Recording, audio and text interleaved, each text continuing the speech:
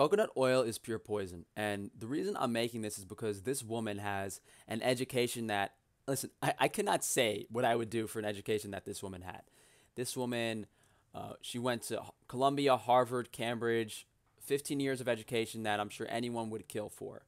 And this woman did a German talk in 50 minutes that I was actually unable to listen to. But what this woman is saying to me is not indicative of her intelligence. For her to blatantly say these things the way she's saying them and not know the science or information behind them, to me, does not make sense. It is very obvious that she is either being paid for, or whatever they taught her in those 15 years of her education was apparently incorrect. So she says coconut oil is more dangerous for our hearts than lard because it is almost entirely made up of saturated fatty acids, which may block our arteries.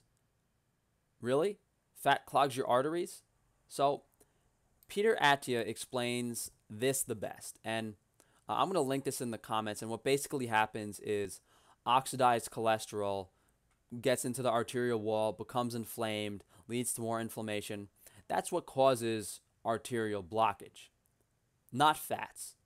What she would have had to say was saturated fat and can become oxidized in the bloodstream, enter the arterial wall, and cause heart disease. It would have been super simple for her to say that, and then it would have been very difficult to make an argument against that from an oxidation standpoint and what fats actually cause oxidation in the bloodstream, but she didn't, that would make it more complicated and hard to explain. And then she just said, coconut oil increases LDL, a cause of cardiovascular disease, and has no known benefits.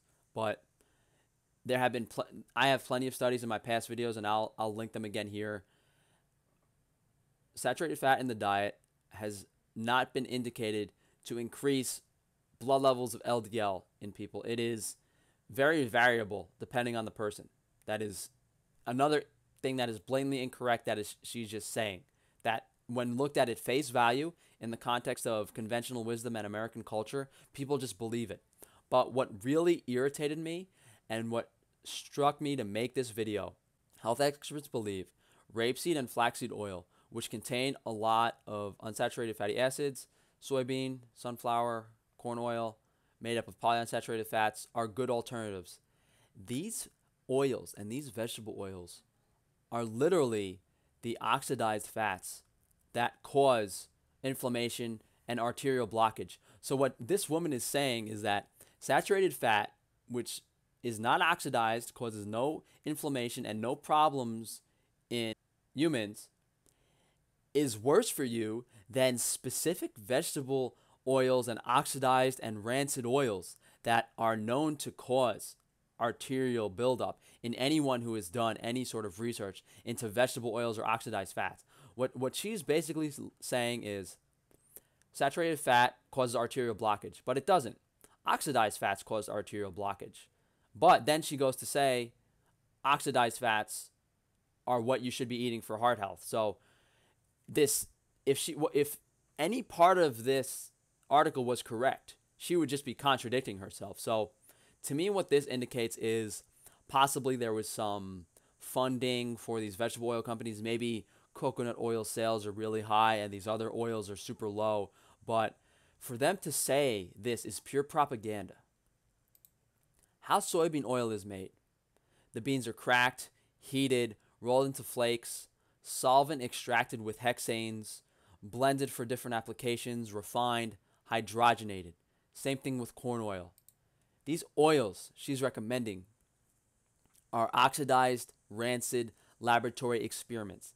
Soybean, corn oil are literally the reason people are dying of heart disease in the United States. And I have never spoken out against these because I'm honestly afraid for my own well-being in speaking out against the companies that have so much money invested into these. Literally every restaurant uses soybean oil, but these oils are literally poison.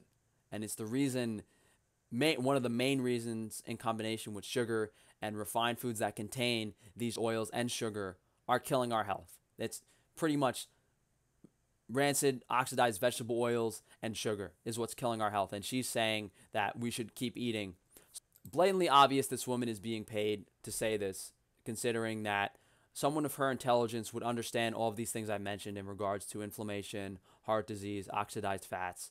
And if they don't, then why did they spend 15 years in school? What did they learn? Please, guys, if anything, share this video. Let people know the dangers of these fats. Daily makeup check, guys. For any of you clowns, I don't draw on my eyebrows. You know, I don't wear makeup. I don't wear eyeliner. I'm not wearing lip gloss. I am not wearing anything on my face right now. There's nothing on my hands. I'll wipe my face with my shirt. There's nothing on my shirt. There's nothing on my shirt. Okay? I don't wear makeup, guys. Please. That was the daily makeup check. If you guys want to support me, please, I'm trying to be more active on Twitter and Instagram. Please check those out. If you'd like to, you could sub to here on YouTube. But above all, guys, just, leave a comment. Let me know what you think of the video. And if you can, share it with someone else. And of course, there's a whole bunch of other ways you could support me down below, as well as just some links to some other podcasts and stuff I've been on.